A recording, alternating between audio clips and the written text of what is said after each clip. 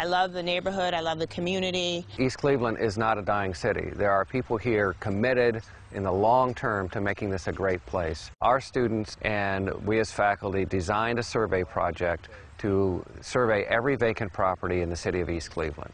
The goal was to determine which houses are suitable for rehab and which houses need to be demolished, because federal funds are designated for demolition and rehab. One of the things that I believe is possible through this East Cleveland Community Partnership is really the revitalization of East Cleveland so that it becomes a destination for people wanting to work in University Circle, but it also becomes a safer, revitalized community for the people who already live here. I've lived here for 4 years now. It's a community of people who work, who love their neighborhood. If you can see past some of the, the slum and the blight, that's kind of shocks you. But if you look down most of the streets, it's a beautiful place. All of the homes have their own character, and it's just a nice community.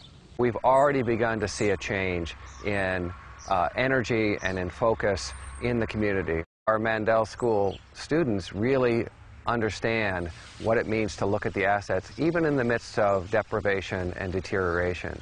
And so it changes their thinking, and they become more excited about the potential for change and the opportunity to be a catalyst and an agent of change in the world.